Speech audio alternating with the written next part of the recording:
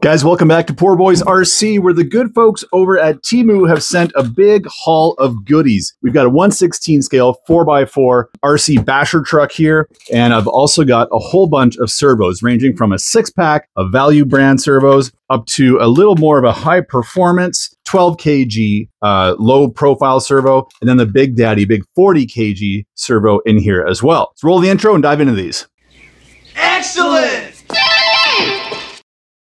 Guys, we've worked with Temu in the past. We've always had a good experience with them. And a quick little bit of information from Temu before we get started. Guys, if you take a look down in the description box below, you're going to find a link down there for a $100 coupon bundle. And you can also shop for an extra 90% off a bunch of different items. Use that code to claim your $100 coupon bundle and 90% off some future purchases. This stunt truck right here, the retail price on it's $143.49. And with the coupon code, you can get this for 71 bucks. Pretty awesome. And that's Canadian dollars. And the same thing with the servos, guys. The 12 kg servo we're going to look at in a little bit here. Regular is $28.49. You can get that for $2.84. The big boy, the 40 kg, $27.99. You can get that for $2.79. And the 6-pack of value servos, $49.49 is a regular price. Get that for $4.94. Pretty phenomenal pricing. Again, guys, we've got links down below in the description box for all of these goodies. Check them out. Before we dive into the truck, guys, let's take a look at some of these servos. I want to start off with this. I got this 6-pack of these. I'm just going to call them value branded servos. Now, I'm sure a lot of you guys have seen these. I used to get these on eBay way back in the day. The MG 995 high-speed servo. These are a great budget servo, guys. As a collector, I'm using this servo in a lot of my cars. And I've had really good luck with these. In fact, even I've got an old Losi LST2 XXL, and I waterproofed 2 of these servos, and they've been in there for years, and they've taken a lot of abuse. The MG 995's got brass gears, 180-degree throw, and they pump out 13 kgs of torque at 7.2 volts, 12 kgs at 6 volts. But I'll say, guys, I've been using these for years, and I love them. All of the servos are going to get tested in this video as well, guys. Moving on to the next servo in the list here. This one's 12 kg, comes in an aluminum and plastic case. It is a digital servo with 120 degrees of throw. It's got a 25 tooth spline on it, just like these ones, also 25 tooth. And as you can see, it comes with a variety of servo horns, a bunch of plastic ones and a really nice metal one. This is a very low profile servo. As you can see, it's got metal gears. It looks like they're most likely stainless, but I do not believe this one's waterproof. It was not listed as waterproof on the site, so I'm going to say it is not waterproof. On to the next one, guys. This is the big daddy, a 40 kg servo. Looks phenomenal. Again, it's got a plastic and aluminum case. I don't see any seals, any waterproof seals anywhere, and it was not listed as waterproof on the website, so I'm going to say it's likely not waterproof. Again, with a 25 tooth spline, but this one's also got dual bearings, metal gears at 270-degree rotation, and 40 kgs of torque at 8.4 volts. It also came with a variety pack of servo horns, plastic, and a nice thick metal one as well. And now, guys, onto the 1/16 scale 4x4 stunt truck. These seem to be so popular these days. Everybody's got one of these on the market. Let's see what we get in the box. Looks like we have some instructions here and here. The car itself, guys, check that out. It's got a pretty neat paint job on it. I like what they've done with that. It's pretty neat. Definitely giving me some fire team vibes. 2 scale drivers inside there. And again, guys, look at that wheelbase, about a 1/16 scale. Really cool, kind of like that chromatic paint scheme. When you look at it on camera there, I see green, but here from this angle, it looks purple. So it really has a cool kind of that green-purple flip-flop thing going on with it.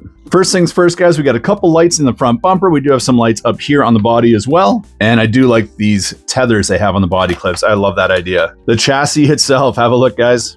We've got 4-wheel independent suspension on this guy. The shocks are not oil-filled, unfortunately. They look a lot like an oil-filled shock, and they've got adjustable collars right here, which is kind of neat the way this orange collar slides down and it's threaded on the black shock body. But I did take these apart and I had a look inside. Unfortunately, no oil seals. So these are just going to be a friction shock, which means you're going to have some bouncy booty on this bad boy.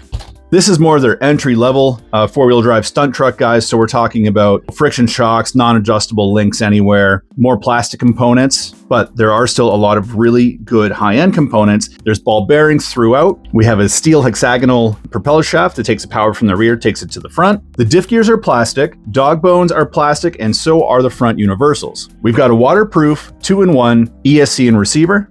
Here we can see our brushed motor. It's a 390. It's got a little heatsink on it. It's a 5-wire servo that we have with a servo saver integrated. It's got this sweet looking little wheelie bar in the back, a spoiler, dual bell crank steering, and it even comes with a battery, and it's kind of a unique setup. I like what they've done here. It's a 7.4 volt lithium ion, and you can see in the bottom here, guys, it's got this little Dean's connector with the balance lead, and the Dean's connector is right there integrated into the chassis. So this just clips in there beautifully, and it's got this integrated arm, and it really holds that battery down securely, which is pretty cool. I charged up just an extra little 2S pack that I have here as well with the Dean's, and guys, you could also use that. That would just sit right on like there, and you could pop that in the factory battery location. You might want to use a little bit of foam or something to absorb that space so it doesn't bounce around, but you can use other packs as well. Lots of plastic parts, very lightweight. This thing's gonna be a lot of fun. We're gonna take it to the skate park later on in this video. On top of that, guys, it did come with a little radio. Let's check that out before we get outside and do some testing with it. Our radio looks like it's got some, almost looks like one of those tactic radios, doesn't it? It's got a little bit of that sort of shape and look to it. But a very basic 2-channel radio, guys. We've just got a steering trim and a speed knob here, so you can adjust basically your top speed, the total output juice to the motor. So good for beginners, but very, very, very basic. It is 2.4 gigs, no antenna, and in the hand, it does fit rather small. I've got really, really large hands, and for me, it fits rather small. For the average person and for younger folks, especially people getting into the hobby, this would probably fit your hand wonderfully. Really easy to drive one-handed though. All right, guys, batteries are charged up. Let's go put this thing through its paces, see what it's made out of.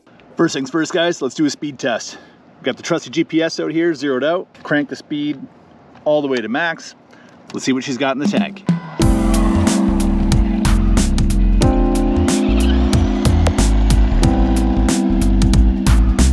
Gonna trim her up a little bit. No one's coming. That's our top speed, guys.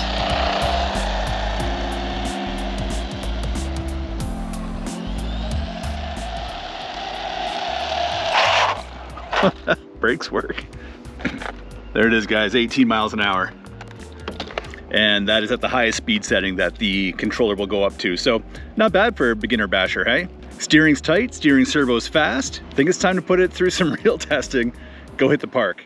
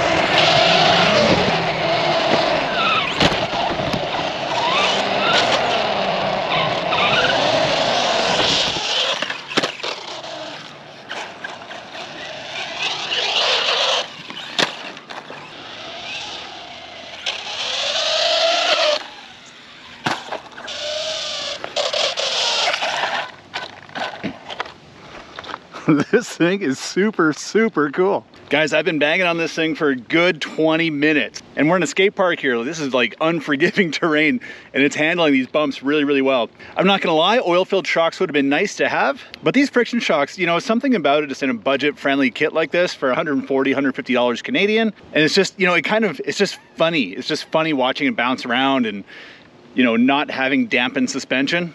I don't know, it's kind of enjoyable, not gonna lie to you. I'm having a good time with this thing. It's a lot of fun. Ta-da! That was over 20 minutes of testing and that battery is still going. I brought a second battery just in case I ran out, but that's it. Like, I'm good. It's starting to rain quite a bit now. Still a bunch of skaters there at the park. But that little truck is a winner in my books, guys. For now, let's go back to the hobby studio and test out those servos. Let's start off with testing the MG995. This is more of the budget-related servo. 6 of them for $49.49, or with the coupon code in the description box down below, you can get 6 servos for $4.94, which is bananas. These are said to have 180 degrees of throw, metal gears, roughly 12 kgs at 6 volts, 13 kgs at 7.2. And again, these are the servos that I have used for a long time, kind of my budget solution servo that I've put in a lot of my Tamiyas over the years. Unfortunately, I don't have one of those like really nice servo testing station things, but what I do have is this little servo tester right here that works really well.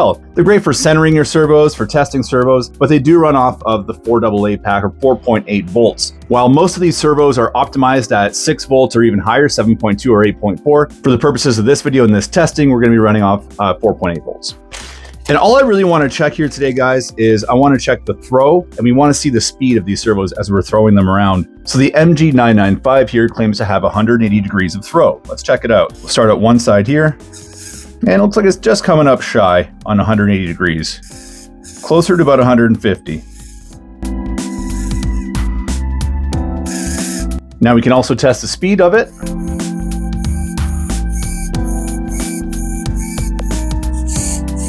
And while it might not be the fastest or most powerful servo in the world, that's totally suitable. This is perfect for like a Tamiya Midnight Pumpkin, Lunchbox, Blackfoots, Monster Beetles, these types of vehicles. That's what I've used these in, and I love them. The metal gears are tough too. You put a good servo saver on there, and I haven't broken teeth on these yet. So let's move on to the next one here, guys. Now we've got this 12 kg servo, which is a low profile servo, as you can see here. This is perfect for those guys that need a budget servo in a low profile format.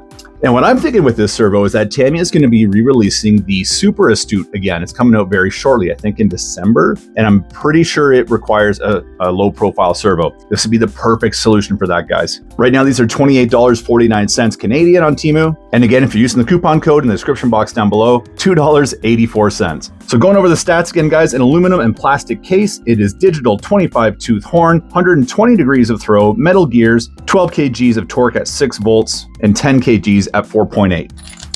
This one even came with this really nice servo horn, a bit of an upgrade from the MG995. This is an all metal servo horn, just like that. So first of all, let's check the range of motion. It claims to have 120 degrees throw range. Let's check that right now.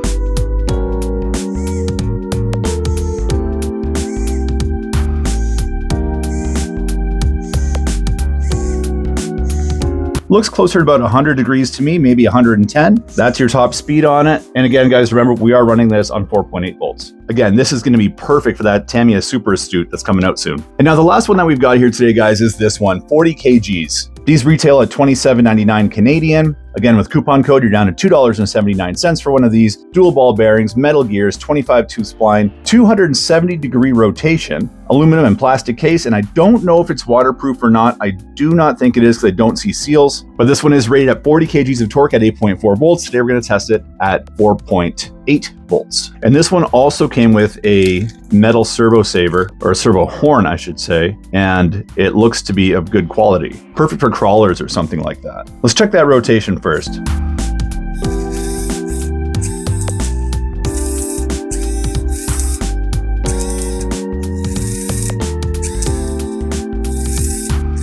This one's closer to about 180 degrees rotation. This would be a good servo for like a clodbuster or something. If you're running this servo and say like a Hobbywing 1080 ESC, you got programmable BEC in it. You can jack it up to 8.4 volts, I believe, on that one. And you're gonna have a ton of power to turn those big tires. Guys, that's it for me today. I'm gonna be signing off. If you guys need any more information on any of these products, check that description box below. It's got all the info you're gonna need, along with a $100 coupon bundle and up to 90% off. Thank you all again so much for watching Poor Boys RC. I'll see you next time. Be excellent to each other.